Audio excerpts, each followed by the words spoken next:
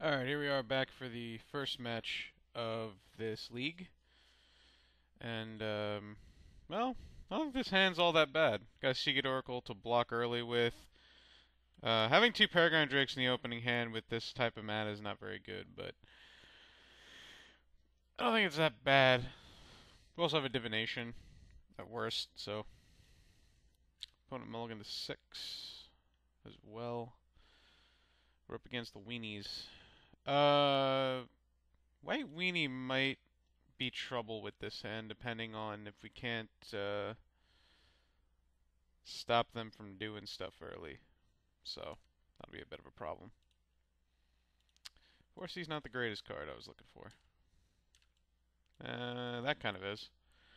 I mean, I think once we get Tron, we're going to be in a very commanding position. That's assuming we get Tron.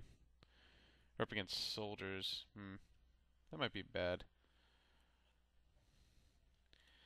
Alright, well, if we can live, and like I said, get Tron, which, oh, that's unfortunate. Might be able to get somewhere. Don't know. We'll have to see. Oh, that's not good. So that's already half my life. I'm not really sure how to win here. Yeah, there isn't. Yeah, we're dead. Okay. Yeah, that hand didn't work out. If we were on the play, I had another turn, I think I might have been able to win, but not sure. So this is pretty easy. You just take out the 4 memory lapse and bring in the moments pieces. Memory lapse is not really that good. Actually, maybe capsize is not as good as 2 memory lapse. That might be very true. I still like the Seagate Oracles. I still like, having the rest of the cards. It's very possible that you could take out the memory lapse over the Peregrine Drake, but I think on the play, you want to be just as quickly as you you want to be just as quick as possible. On the draw, maybe we'll take out Peregrine Drake for memory lapse if it gets to that, though. I could see that becoming a very, very likely scenario. I just noticed there was somebody's name in there that was free buy for you. That's great. Um, this hand's actually not that bad since we have Tron Piece and a Shimmering Grotto with a Preordained, so I think I'm actually going to keep. Especially because we already have a Moment's Piece as well. The Mnemonic Wall is kind of making it a mulligan to 6. I don't think that Rolling Thunder really makes it a mull to 5 because Rolling Thunder is just obviously always good. And I'm not really sure if my opponent knows exactly what I'm playing besides that I'm playing, you know, Urza lands and, you know, stuff like that. Well, Nah, I think I still just want to preordain here. I want more lands anyway. Yeah, alright, so we'll put you on top. Pretty sure we can just put this Shimmering Grotto to the bottom. And we'll pass turn. We'll see what happens. I love the way this land looks. Take 2. Oh, well. Guess we could always just draw Natural Tron. I love drawing Natural Tron. It's one of the greatest feelings. So now we can go get the other Shimmering Grotto so we can have double red for Rolling Thunder if we need to. I don't think that mono white has any land destruction in the deck, but I could be wrong. Alright, I'm just gonna F6 here. So we can either get an island or we can get a Shimmering Grotto so we can have double red up for Rolling Thunder. And I think that's better considering the things that are going on here. I think the second Shimmering Grotto is just better. So my opponent got 3 Squadron Hawks and they have a Bone Splitter. That's not bad. So here I'm just gonna play. Oh, whoop, wrong land. Seagate Oracle. Rather than, Alright, well, we'll take the Prism, of course. Play the Prism. Peregrine Drake. Well, we're close to winning the game. So that's good. If we draw a Ghostly Flicker, we win, of course. I'm just gonna block here. I want my opponent to commit as much to the board as they possibly feel they need to. I have Moment's Peace, so it's not really a problem. I do have to be a little wary of Prismatic Strands, though. They don't have another land, and they didn't play Squadron Hawk. So they might be playing around Rolling Thunder. They might be thinking about that since I blocked, which is interesting.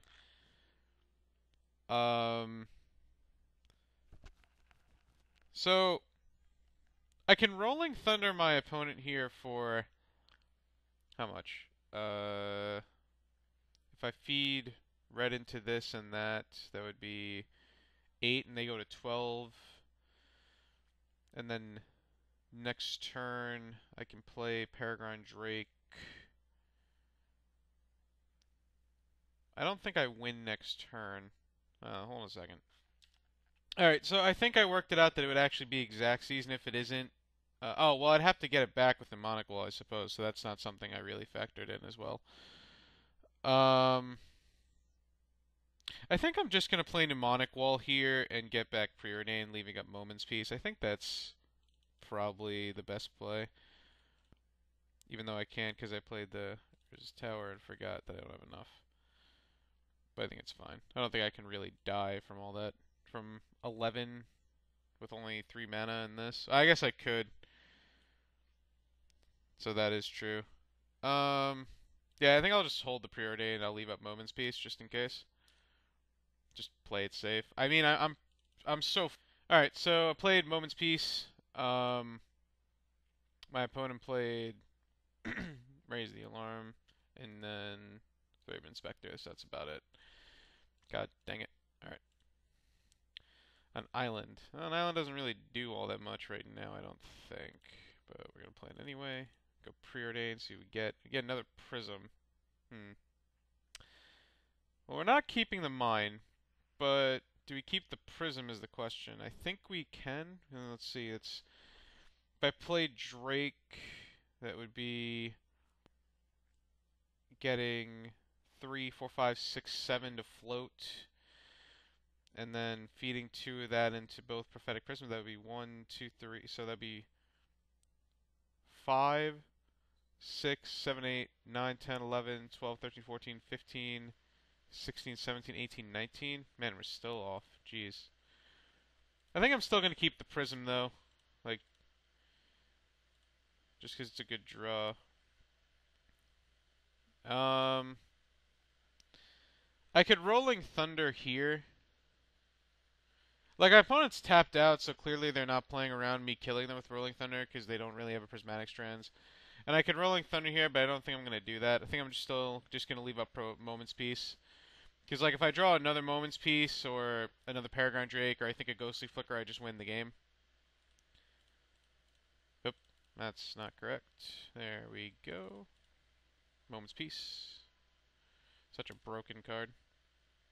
And then again, if they do have Prismatic Strands, I mean, I've been, you know, being lied to this whole time. Alright, so we drew a Preordain, and we'll go Preordain. We drew another Rolling Thunder into a Prophetic Prism. Well,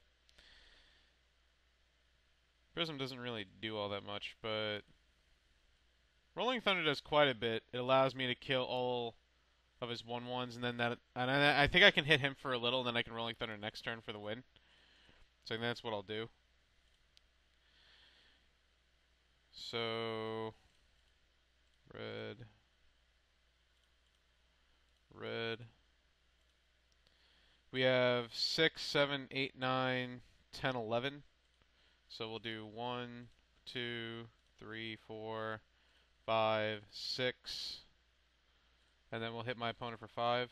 Like, I don't think killing this really does anything, and I'm not going to die to that creature alone.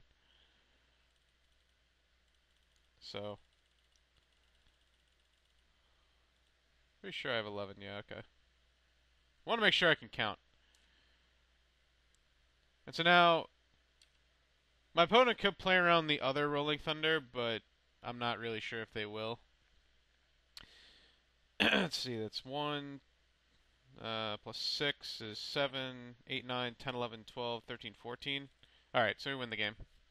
Cool. Although we still have game 3, and this matchup is really not that easy. 1 at that. Peregrine Drake. 1, 2, 3, 4, 5. Red. Red. Hit you for 15. Okay.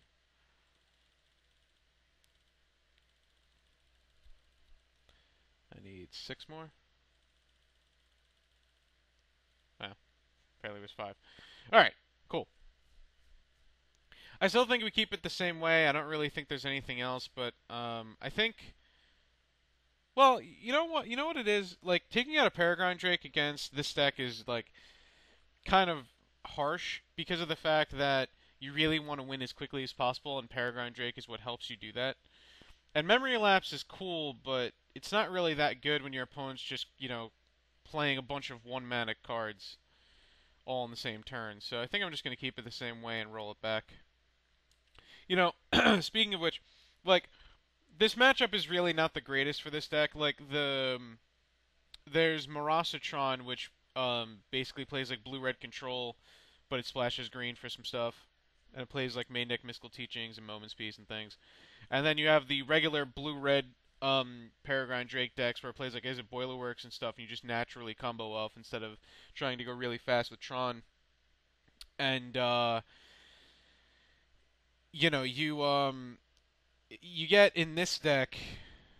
I'm gonna keep this hand. In this deck, you don't get really that luxury with having like flame slashes and stuff. You're just trying to hopefully go off as quickly as you possibly can. So that is something. So things like soldiers and whatnot can be pretty hairy of a matchup, especially when stuff like this happens.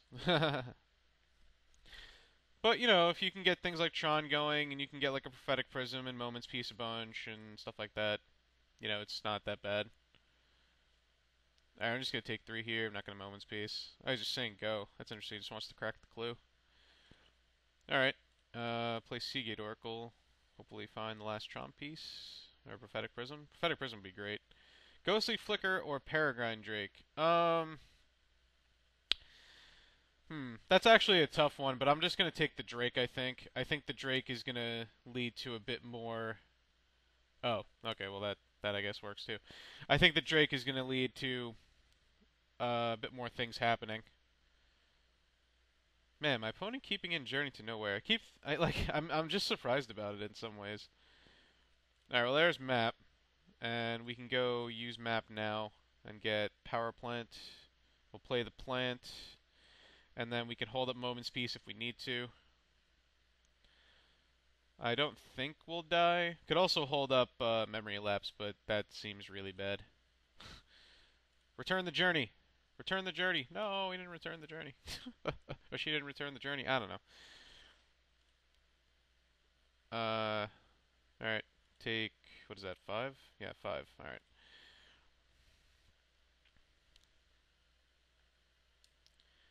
The next time a red source would deal damage to you this turn, prevent that damage. Oh, well, crap. But it's when it deals damage to you, so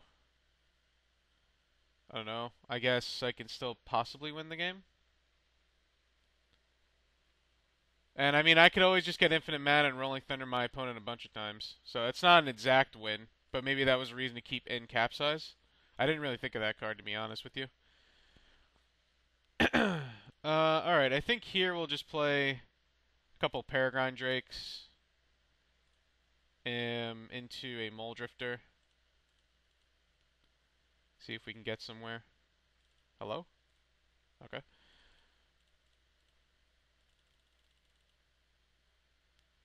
It'd be really cool if I could just win this turn, but I'm not really sure if I can. I'm not really sure how I'd win this turn. And then we'll just cast Mole Drifter. All the floating manas.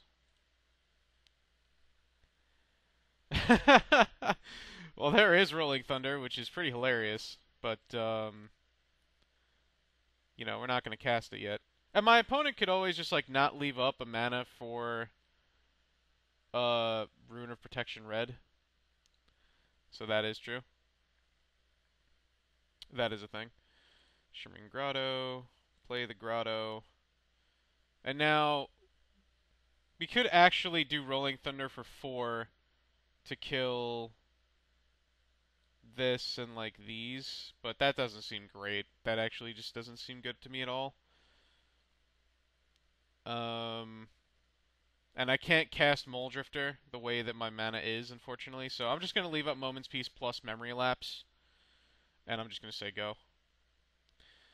Like, it's very possible I should have kept in Capsize, thinking about like Circle of Protection Red or Rune of Protection Red, but I didn't because I just didn't. My opponent's attacking with everything. Okay. 1, 2, 3. No, what am I doing? That'd be very dumb. Yeah, like that. I mean, I guess my opponent could have a pump spell, so I'm just taking 3. All right. I mean, I'm not dead unless I go below 1. Like, you're alive as long as you're above the number 1. So, sure. Okay. Yep, your guy comes back. That's cool. Another Mole Drifter. Alright. I think I'm just going to play... I think I'm just going to attack for 6, and then play Mole Drifter, and leave up Moment's Peace. Seems like the best thing I could do. That's the cool thing about this deck, is like the Circle of Protection... the Rune just doesn't do a whole lot. Not at its core, because it doesn't prevent blue. Who the heck's going to play blue? Well, I could Ghostly Flicker and then do a bunch of stuff. Yeah, it seems cool. So we'll go ahead and Flicker 1 and 2 to get a bunch of mana. Alright. 1, 2, 3, 4, 5. And then we'll actually float a blue into this, so that we can have more blue. 1, 2, 3, 4, 5. So now we can Rolling Thunder and kill everything, which is, I think, what we're going to do.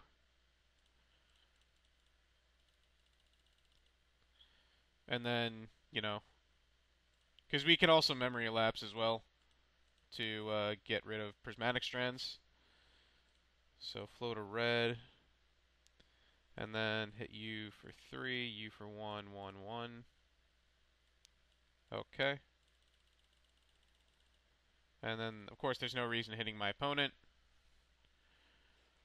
And then we can actually just play out the Mole Drifter as well, and I'm pretty sure we win.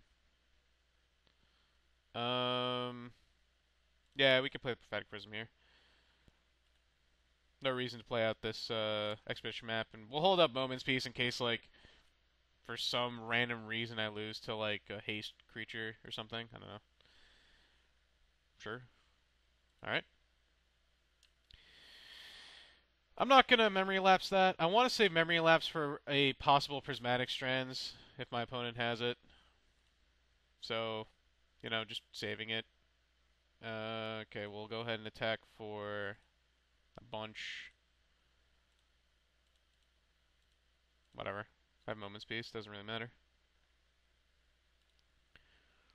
Puts my opponent to 2. Play Prophetic Prism because we need more colored mana. Can always have it. A 4C. We'll just say go. I mean, my opponent has no cards in hand. They have a clue, I guess. But from what I understand, there is no card in White Weenie that says damage can't be prevented. That, as far as I know, is only in red. So, who has the Moment's Peace? This guy. All right. So what you saw there was the just turbo aspect of this deck, where you can just become, just turbo out a bunch of 5-mana dorky flyers and, control the board with Moment's Peace and have Memory Lapse up and a counterspell and things like that. So thanks for watching. Hope you enjoyed it. I'll see you for the second match of this recording.